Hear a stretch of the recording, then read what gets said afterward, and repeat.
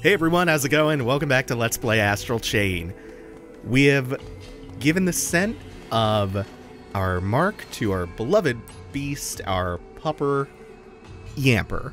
Yamper is his name now. God, I love Yamper! Anyway, so we have taught the dog how to Douglas.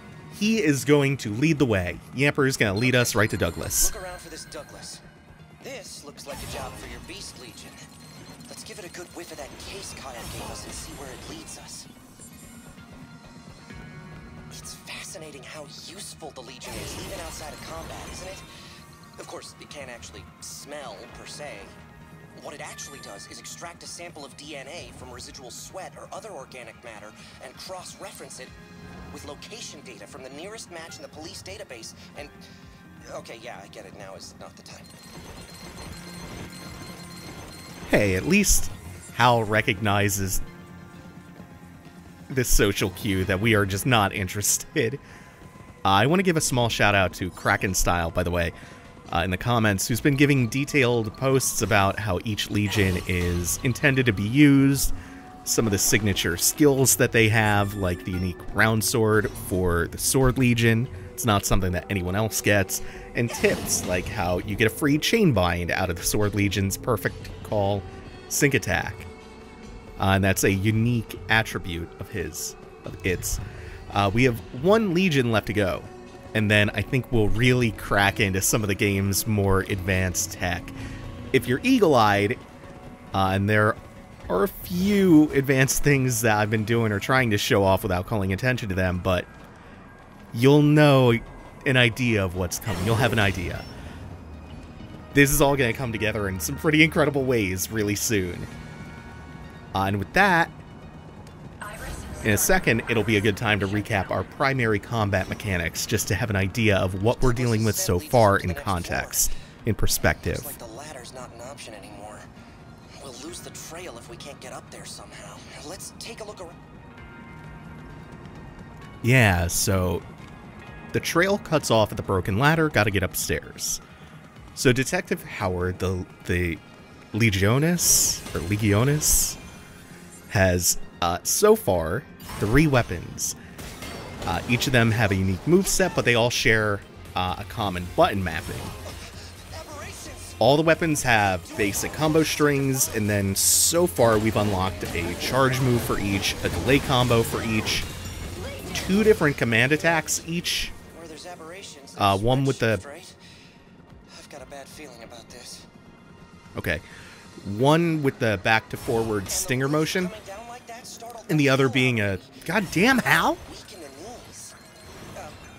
My actual knees, I mean. Obviously this drone doesn't have knees. Hal, shut the fuck up! Anyway, the other being a 360 on the stick. So you keep expanding that moveset as you upgrade the weapons. And then we have our roll with iframes, and that's mostly it for Detective Howard and what you can do on your own. Oh, and there's running and the run attack too, so that's about it for her. Then the bulk of the depth and the complexity comes in with our Legion. And there's a wheel of 5 of them you can swap between on the fly, 4 of which we already have. The Legions themselves generally will auto-combo, but you can also manually position them, call and recall them to get them out of harm's way, or like yank them back or make them charge forward to get them in or out of the fight. No, he cannot. He doesn't say anything valuable or useful to you to be... Oh, he sucks. You can also activate assigned abilities for all of them with the ZL and X. Oh, I hate the Switch's button mappings because I'm so not used to their actual labels.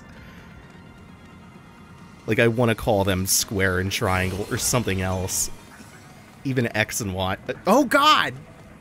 It's the same as the Xbox pad, isn't it? Is it A and B? Oh, God. I never even realized that. Wow, I just had a really dumb revelation, huh? So anyway, all sorts of different attacks stem from that. And each Legion has... Oh my god. It is, isn't it? Shit. And each Legion has unique moves and skills to cast. You know what that means? There's probably a gate nearby. But first things first, take down that Chimera before it hurts. And then there's that. The slingshotting with the chain. Then on top of that, we have the meter that we're managing. They take damage or stay out too long. While you remain passive, it'll deplete. You'll have to wait for it to... Where did he go? Oh, is this just a new one? They're all over the place. I don't think we killed the other one. I think we just sent it over the side somehow. Which is not supposed to happen, typically. That's fun. Let's get this one off, too. Nah, that one definitely just died. Because I saw the finish him prompt come up before the final hit of the sync attack. Douglas's scent trail leads right into it. Well, here we go. Yeah, through the gate. In a moment, anyway. I think there might be a chest, or at least there's some red matter. Either way. Let's go.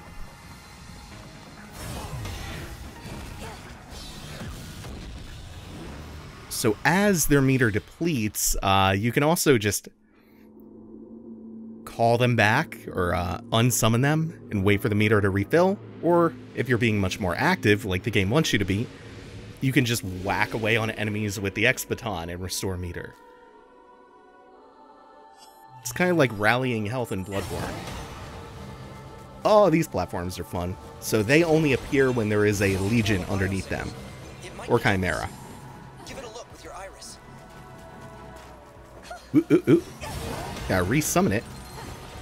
Because my camera turns suddenly to face the Legion. The camera tends to track the Legions really, really hard. Even at the expense of, like, losing track of what you, the player, want to be doing.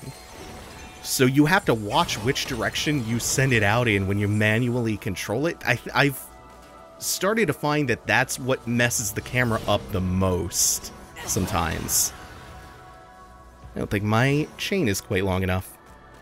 There are mods, or abilities you can install on Legions that will increase the chain length. Or there's just another way you're meant to get to that I frankly don't care enough to experiment with to find out. Because it's just a chest that will have something mediocre in it. Most likely.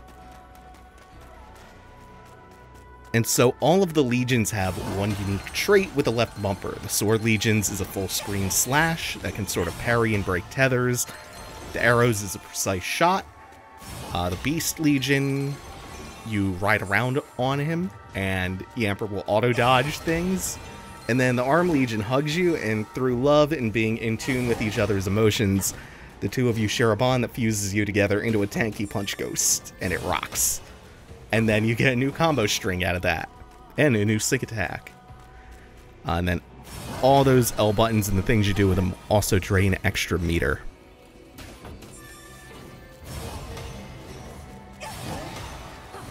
And then if the Legion is far away, like you've been seeing me do all throughout the platforming, you can chain jump to it, and you also get a unique set of attacks off of that. We saw it slingshot enemies just earlier on and all throughout the LP.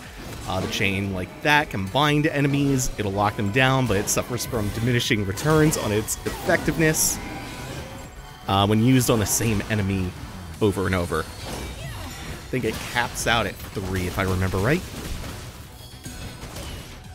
And then, just like that. I wanted to do something cool, but really messed that combo up. We saw all sorts of sync attacks in there, because that is the last primary thing that we have to get through in this recap. Sync attacks are these circumstantial, timing-based attacks that are entirely different movesets and can lead to new combo routes.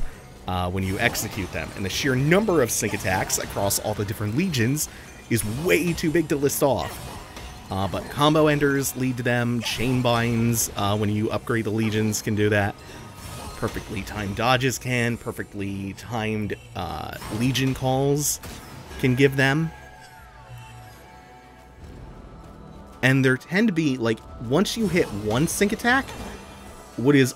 Ooh, God damn it, I overcorrected really hard. what will sometimes happen is you'll get follow-up sync attacks. Like, you'll get one that leads straight into another completely unique attack and unique set of animations.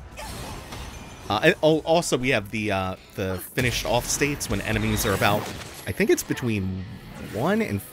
Yeah, it's like 0.5 and 1% of their HP. You'll get a prompt to finish them, which is a lot like Metal Gear Rising Zandatsu. Get iframes for one, which is really important in big multi-enemy brawls. Oh, and also we're now finding we can use the Beast Legion to track camouflaged enemies.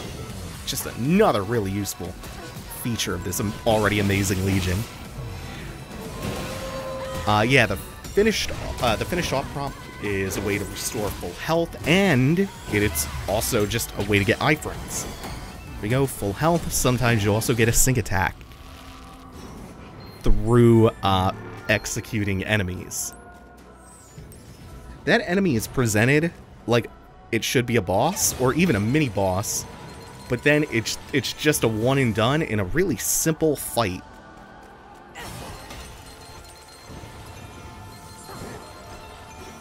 So all of that is just what we're operating with on the surface in the middle of fights right now.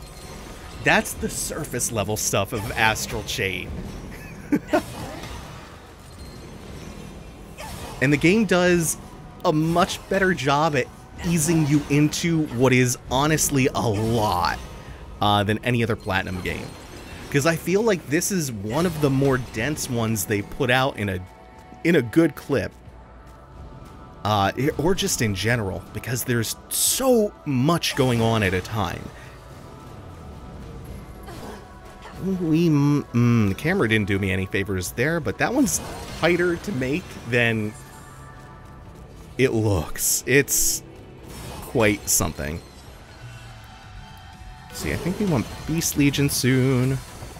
Just to ride around. We're gonna have to deal with these. Luckily, there are weaker versions of this harpy enemy. So fighting them in this really tight space is not the worst. But it would still be easier to just move right past them. I don't think you're locked into this arena, but I just need a second to look around, or else I'm gonna fall into a pit or something, and it'll be like a big ol' haste makes waste situation.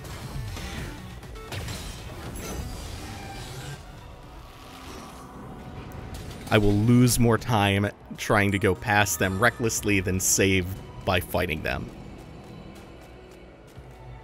So I believe what I want here... No! Should have been some Legion-specific platforms. Or I'm just going around this way. Yeah, looks like the case. Oh. Yeah, you can get swatted away by line of sight really, really hard when chain jumping. And it can make a couple... Oh, this is not going to go well. I saw that as soon as I jumped. Like, that was not going to be the way. But if we go around on its way back... Probably shouldn't have Arm Legion out for this, considering he's a little bit slower and bulkier than Sword Legion and Arrow. But that's fine. Is it messed up that I have only named Yamper? Does it mean I love Yamper more than the rest? I mean, the answer is yes, but I could at least try to pretend I'm impartial. For the sake of the children, after all. There we go. Really would like this thing to die before it could possibly regenerate its shield. That's usually not an issue, but you never know with ledges. Sometimes there are ledge-based complications. Sometimes gravity is just a real challenge. see, we're going to go into focus mode, which will slow everything down. And make sure we get all 3 at once, all 3 switches.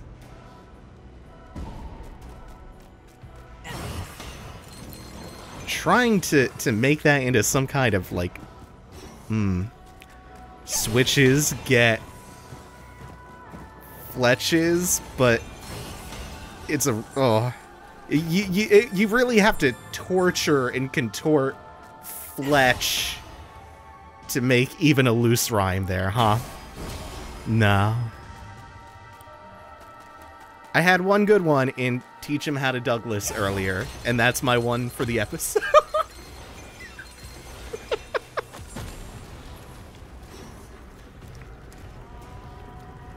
Speaking of Douglas, we will not be reaching Douglas yet. There's a dance to be done first. Oh, this is the ideal situation for Round Sword. I didn't activate it quite in time to do maximum damage. Oh wait, no, they've all converged. Now is my time once more. Plus, when you throw out the chain binds, or the auto chain binds, it's not like the swords go away, so you're waving around the round swords, which is why I love that particular combination, that particular skill combination for Sword Legion. That's a really nice sync attack, but oh, it didn't quite hit the way I wanted to. That's a super fun attack from Blade Wolf 2, from Yamper. Either Blade Wolf or Yamper. Can't settle on one. This is the most platinum game. And you have not even seen how true that is yet. Holy shit! It feels like we're a decent ways into the LP. And for the most part, yeah, we have a chunk of the game done. But the escalation is coming. And there's a lot of game left to escalate. There is a healthy amount left. Just like there's a healthy amount left to this fight, huh? I hate that so much. I don't hate it as much as Macabra. I'm sorry, Macabra. God. Macabra would have actually been an improvement. But Tartarus...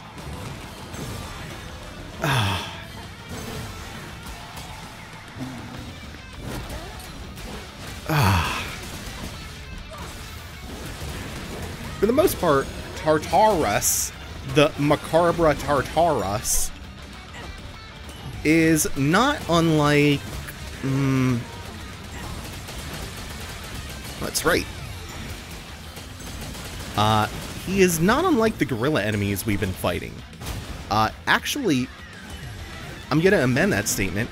He is a lot like them, except I would say a little bit easier, in fact. I think some of his attacks are a little bit easier to deal with, and he doesn't have as much coverage as the gorilla, for the most part anyway. He doesn't do as many annoying things as the gorilla. And because he's larger, I think that actually works to your benefit. In terms of being able to stay... Whoa, shit!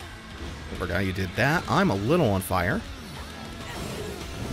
Oh, I totally forgot about that ranged attack, though. I backed off just a second to give myself room to breathe and speak. Ooh. Yeah, it works to your benefit that he's larger because it means it's easier to get from front to back through his legs more easily without colliding.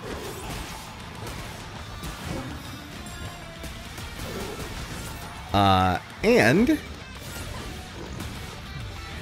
means that he has a bigger blind spot as well.